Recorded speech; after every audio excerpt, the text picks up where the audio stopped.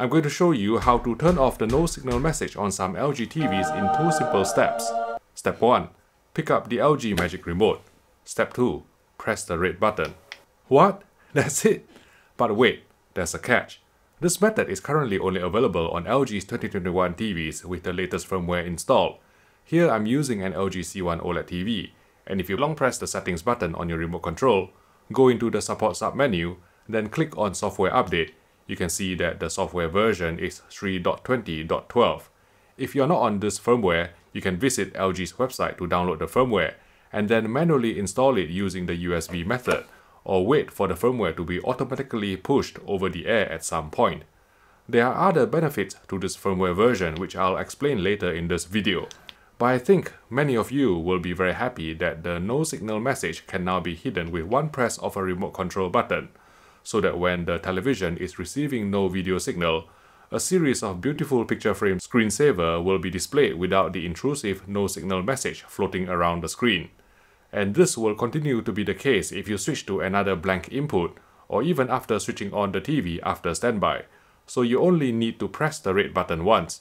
If you don't own a 2021 LG TV such as the C1 or G1, don't worry, because according to my sources, this feature to disable the no signal message will also be included in the upcoming firmware update for last year's CX or C10 OLED to add 4K 120Hz Dolby Vision gaming support. Of course, not everyone will want a screensaver without message. That's life, isn't it? You can't please everyone all the time. Just like how some people call my SDR to HDR grading video fake HDR, even though it's just a proof of concept to demonstrate how spectacular these movies would look in 4K HDR. Anyway, to show a black screen when receiving no video signal, press the mute button on the LG Magic Remote 3 times, which will bring up a menu on the right of the screen, where you can choose to turn off no signal image. Of course, once you select this option, the no signal message will be displayed, otherwise you won't even know whether the TV is on or off, cause it's an OLED with true blacks in it. LG has also added other new features with the latest firmware of 3.20.12. Let me show you.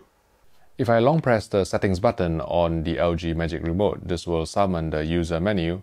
If I click on support, you can see here that there is a new item called OLED Care with this latest firmware.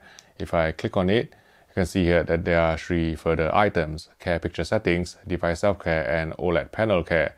If I click on Care Picture Settings, there are 3 presets here: Comfort Mode, Theater Mode, and Kids Care Mode. I won't click on any of them yet. I shall return to explain them later, but if I can get out from here and click on Device Self-Care, you can see here that there is a new item called Memory Optimiser. Starting this will free up storage and memory occupied by unused apps, and this is necessary from time to time to clear the cache, just like what you do to speed up your smartphone. I think LG has received some complaints about the sluggishness of WebOS 6.0, and so they've actually put in this memory optimizer setting, which potentially can make WebOS 6.0 more responsive. If we get back into the support submenu and then OLED Care and then Device Self-Care again, you can see here that the energy saving submenu has also been moved here. Now, this is an important submenu in my opinion, because in the first instance when you unbox an LG TV, you should always try to turn energy saving off to prevent the TV from automatically adjusting its brightness, its picture settings based on the ambient lighting that is detected in the room by the light sensor on the TV.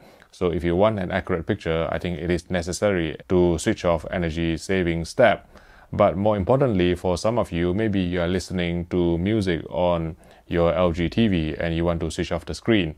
Now, the screen off function is actually located under the energy saving submenu, and it can be a struggle to get to this submenu by navigating so many layers. So one tip I have for you guys is that you can long press the voice assistant button on the LG Magic Remote and say screen off. This will turn off the screen. So I shall demonstrate it. Screen off. Okay, I'll turn off the screen. And this is much quicker than having to manually navigate through so many layers of user menu just to get to the screen off option.